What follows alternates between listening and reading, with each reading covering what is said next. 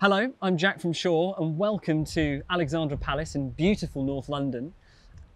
We have chosen today to come and shoot an artist called Lucy May Walker, who's an acoustic artist, and we've chosen to do it outdoors in spite of the slightly temperamental British weather that we've been experiencing.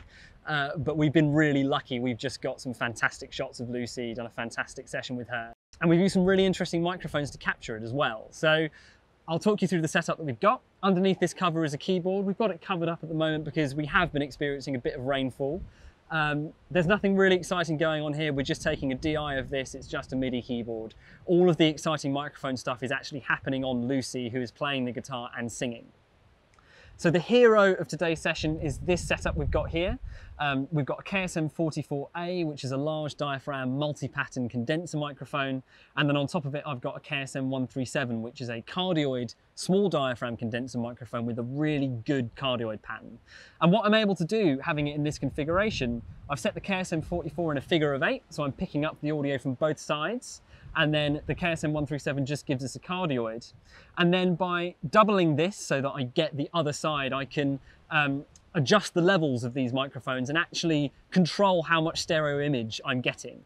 One thing we really wanted to achieve with this shoot was to lean into the fact we're going to have some wind noise, some dogs, we've had some owls, there's like a zebra crossing over there, the sounds of people. We really wanted to try and capture that busking atmosphere as much as possible. So using a configuration like this really means that I can, in post, decide how much of it I want and how much of Lucy I want to keep, and kind of balance things out in post-production to give me some options. In addition to that, I've got a second KSM-137 for vocal pickup.